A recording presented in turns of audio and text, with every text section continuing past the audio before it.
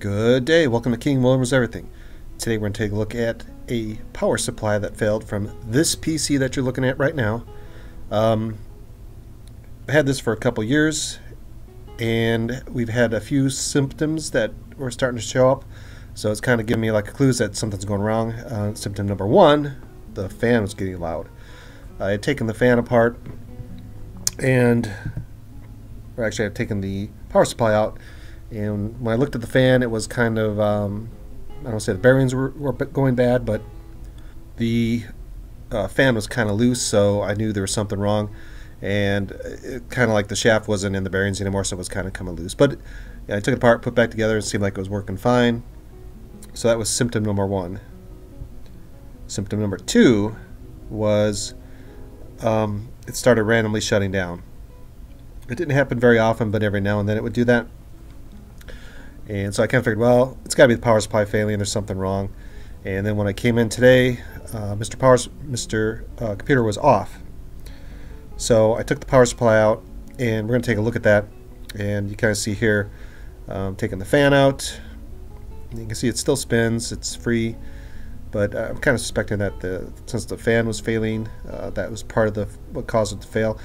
This PC actually has lots and lots of fans in it.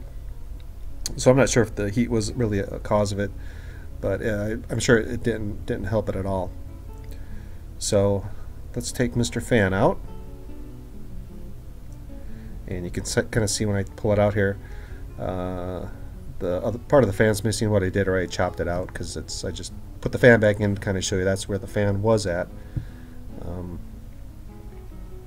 Now that we zoom in a little bit, let's take a look a little closer here.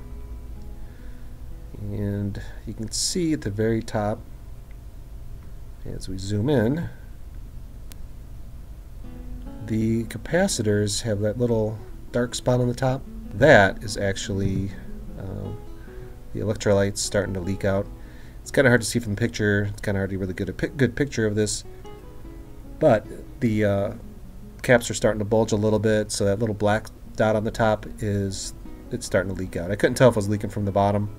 But most likely it's leaking from the top, and it looks like it's been, it just started, but once it starts, they're basically ruined. So that definitely is what killed Mr. Power Supply. So at this point, we got two options. We can replace the caps or just replace the power supply. The power supply, I don't want to say it's great, but I don't want to say it's a cheapo bad one.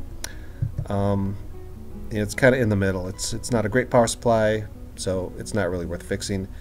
Just replace it with a new one.